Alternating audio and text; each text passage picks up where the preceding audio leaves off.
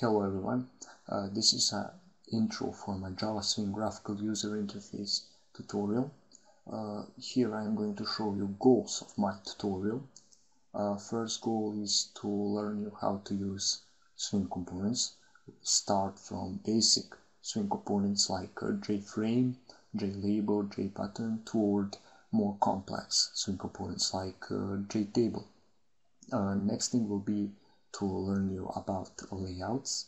Here I am going to show you native Swing layouts like flow layout, border layout, grid, and so on.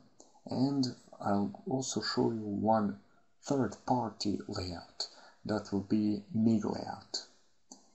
Next thing will be to learn you about handling events with your Swing components, then how to set the look and feel of your graphical user interface.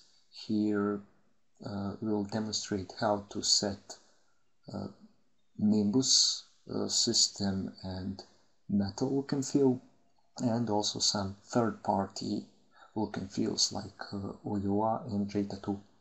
And in the end, we'll try to make some GUI application. See you in my first Swing tutorial. Bye.